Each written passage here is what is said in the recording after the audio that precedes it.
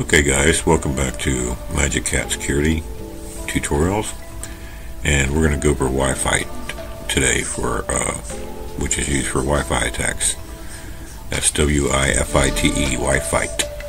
And you'll need your antenna, like an Alpha, a TP-Link, or a Panda, which is capable, has a chipset that's capable of injecting packets, not just receiving them. Have that connected, we're going to be using it. I've already opened terminal and sudoed up to root. Now I'm going to type Wifite. Okay, and I'm going to choose, this is the one that has, we can see the chipset that we need. So if you have more than one Wi-Fi card, it'll ask you to choose one. So I'm going to choose that one. And we're going to let it roll. It sets it to monitor mode. It tells you to Control C when ready. Okay.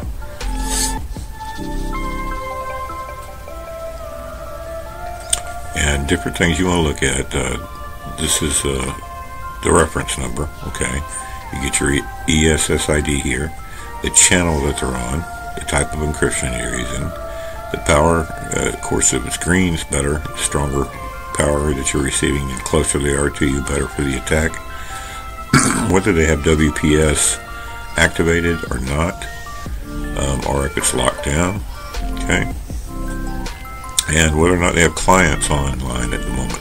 And that's the important part, because we want to attack somebody that has a client online. This one has two, so let's go to this one right here. And it's in the orange, but that's okay, it's not red. So we're still in a good range. So we hit Control C. Actually, it's already gone to that, so we're going to, it's already stopped the search, so we're going to go ahead and tell it which one. 9. Now it's going to start the attacks. And the wonderful thing about this one, about Wifite, is it's pretty much set and let it roll. There's not a lot of manual interaction with it. First thing it's going to try is a pixie dust attack for the WPS, so cracking the pin. And it gives you a lot of information here. It's showing you the BSSID. And it shows you the ESSID, shows you the decibel range of the power. It's attacking WPS right now, how long it's been attacking, what it's doing at the time, how many fails it has, how many timeouts. So it gives you all the information you want, and then some.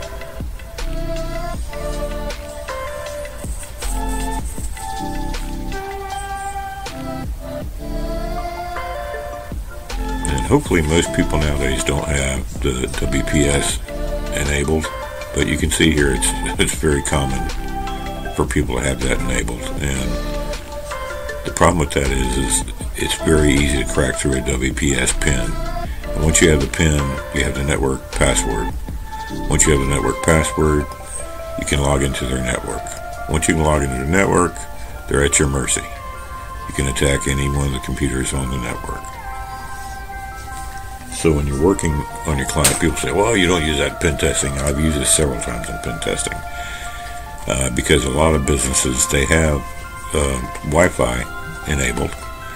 And some of them, they'll even have like a guest Wi-Fi, which is not password protected, and a company Wi-Fi, which is password protected.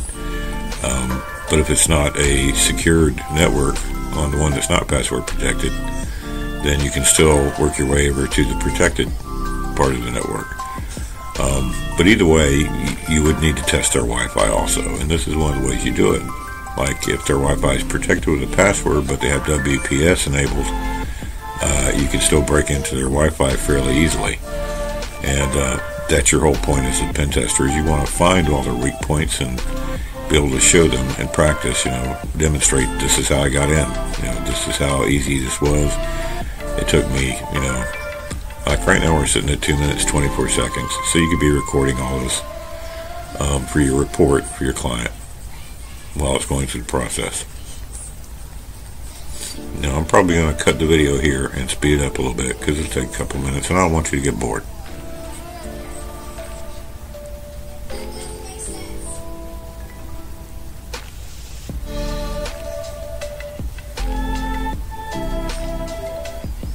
Okay, now we just switched to a null pin attack for WPS. Yes, it does do more than one type of pin attack. Okay, you can see that the pixie dust attack failed, so now it's switched to this attack. This is what I mean about how automated this particular software application is. You can pretty much set it and forget it. Once you go go get your coffee, whatever, come back and you'll have your handshake or your password.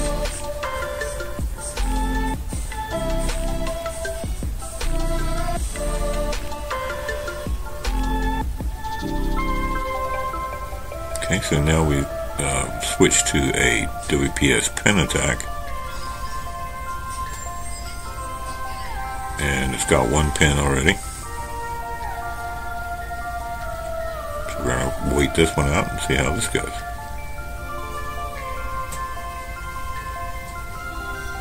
And the second attack, by the way, was, as you can see, was using reverb for the null pin attack.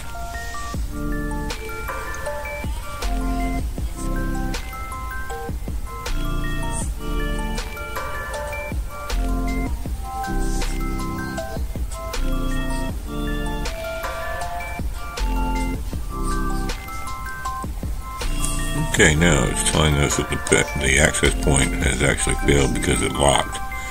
That's a defense mechanism that's built into it. After being hit so many times, it'll lock it temporarily. So it's going for a handshake capture, and it's automatically doing that. So we don't have to worry about that. Hopefully, we still have two clients on the line, or the handshake capture will fail.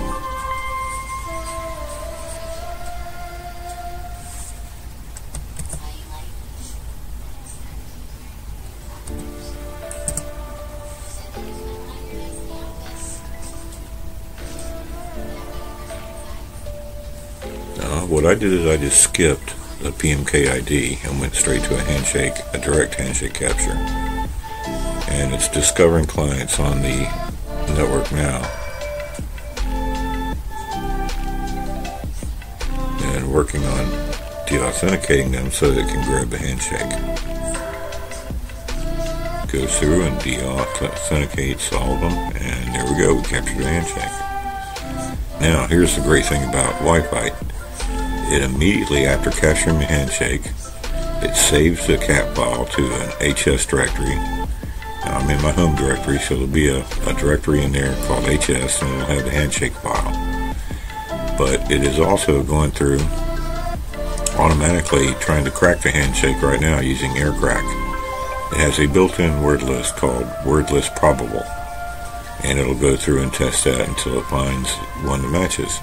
Now, you can change which word list you want it to use also, but I usually leave it on the default, and if it doesn't find it on the default, then I just grab the handshake file later and I use one of my own word list with AirCrack until I crack it.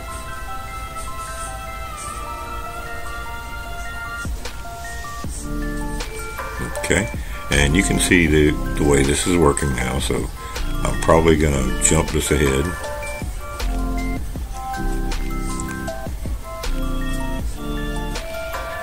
So I'm going to jump it ahead now. See, it says disable monitor mode, so you're going to want to do that. So I'm going to go ahead and stop it. Alright, so that's pretty much how you use Wifite. If you needed to get to the handshake file, like I said, we go to HS and list, and then we have different handshakes here, and we grab the one that we need, the cat file, and we would just run AirCrack NG and the name of the cat file, so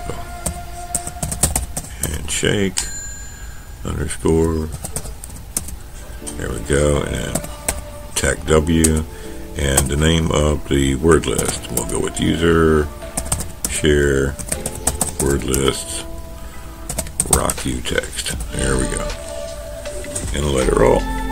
And this will take a while, so I'm not going to let you sit through this. Okay, so I went ahead and reran Wifite again. Only what I did this time is I boosted the signal on the antenna before I started, and I added I put a larger antenna that I have for my Alpha on there, and it popped right through the WPS pin. It got the WPS pin here. I've got that blurred out because I don't want to share this information over the internet, obviously, which gave us their network password, and it gives you all the other information also. So there we go. That's basically how you jump that. So now I can log into their network and have all kinds of fun. And this was found with pixie dust. Once I changed the antenna and boosted the power on the antenna itself, this literally took 3 minutes. Okay? Alright, have a great day. Hope you learned something. Thank you. Oh, and don't forget to hit the like and subscribe button. I appreciate that very much. Take care, all.